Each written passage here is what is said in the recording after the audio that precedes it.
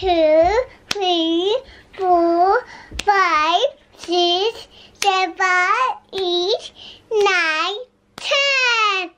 10 everybody. Wow, cool. You're so cute. Hi everyone, welcome back to my channel. Thanks again for popping by. I'm going to do a pregnancy update for you today. I am 18 plus 1. So yeah, just over 18 weeks. Now I think that makes me, I don't know, 4.5, 5 months. Firstly, I am going to apologise for the state of me. I just have a really ratty cardigan on. I have the greasiest hair in the world. I've got no makeup on and I just feel rubbish.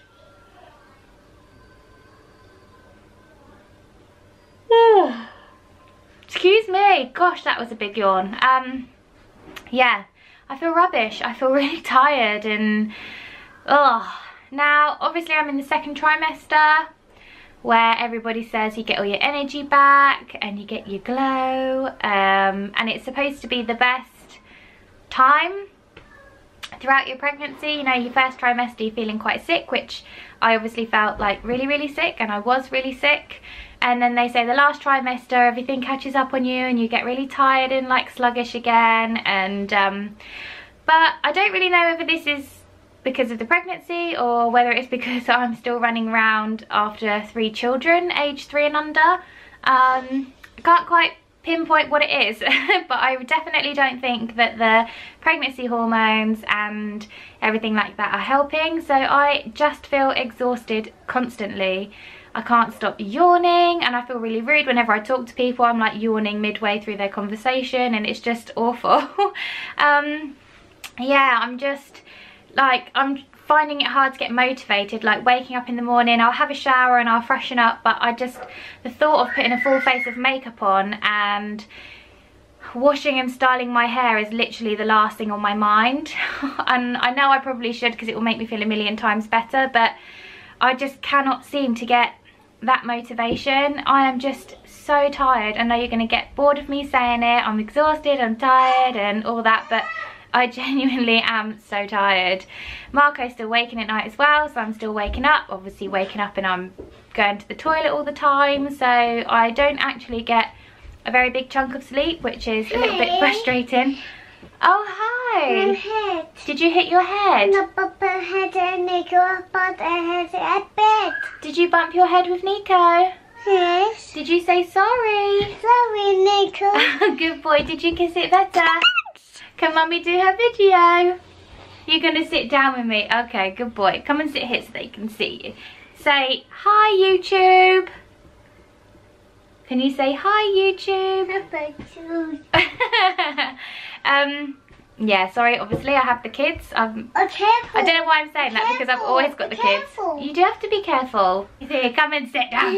Come and sit down. Oh, you cheeky. Come and sit down. So as you can imagine, it's really hard to try and film while I've got children at home that don't always nap at the same time. I do put them down at the same time for a nap, but it doesn't always work out that way. Usually Lorenzo will lay in bed until his brother goes to sleep and then he'll come down. So yeah, are you going to tell them you're in big boy pants now? Big boy pants. Yes. Cheese. Cheese. Oh gosh, here comes the other one. So yeah, I'm not feeling great at the moment, feeling very tired. I do feel really hormonal and emotional. I don't know why, like, I don't know, quite a few things are just not getting to me, but I don't know, I can't explain it, but just a few things that have happened recently and I just thought, oh, this is not what I need while I'm pregnant. And oh, hiya. Can I help you? Yes, what would you like? That's a bat. No. That's another bat. Cheeky. Ow! Mind Mummy too. Oh gosh. Oh, ow, Nick, you're so cheeky. Really sorry, guys. I shouldn't really apologise because this is just my life, really. Like, what you tuned in for, pregnancy update with kids. Ow. It's not funny. That hurts. So since I saw you last, or spoke to you last even, I told you that I had a consultant appointment and a midwife appointment. Now the midwife appointment went really well, had all my bloods back and everything like that. Everything's clear and good. My iron is surprisingly fine. Usually I have really bad iron store levels, and that makes me just feel really tired, but she hasn't prescribed any sort of iron or anything, so I'm guessing that me being so tired is just down to running around after the 3 loons. Yeah, so that was good. Midwife appointment was absolutely fine. I got to hear the baby's heartbeat, which was amazing.